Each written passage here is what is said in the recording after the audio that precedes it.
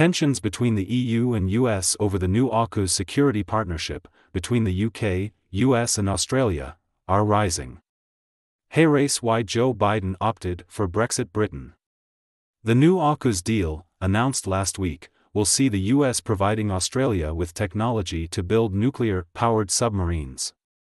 And will see the US, UK and Australia cooperate on military capabilities, including AI and other technologies.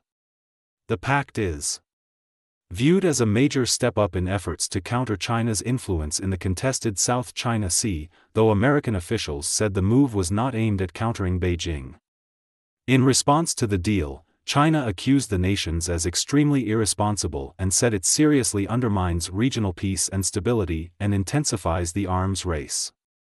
But tensions over the pact are coming in closer to home too, with France particularly jilted over the move.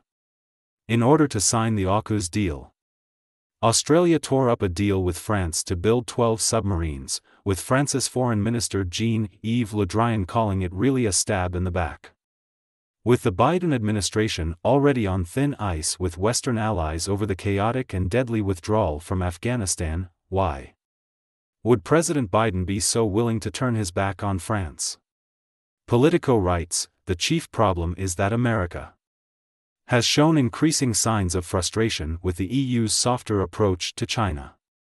Germany and France finalized an investment agreement with China in 2020, as well as downplaying anti-Beijing sentiment at home and abroad, despite Joe Biden's wariness in his approach to China.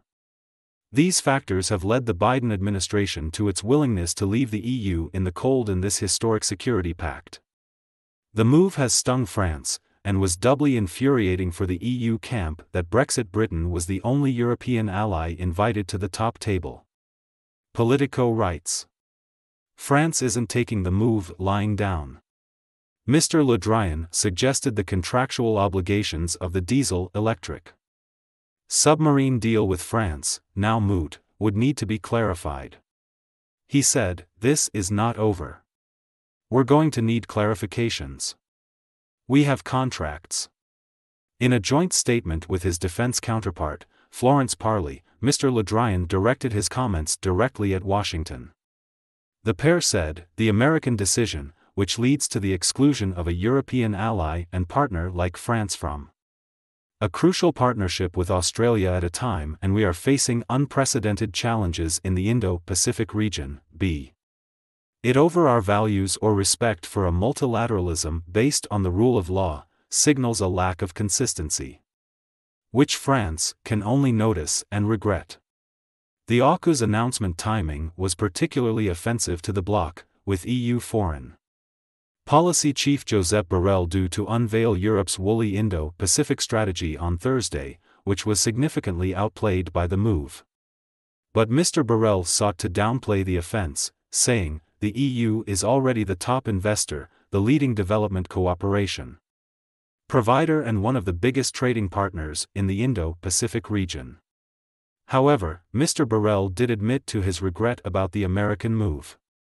But Mr. Le Drian has been less subtle, calling the situation a serious crisis between the allies, demonstrated by the fact France was recalling its ambassadors to the US and Australia.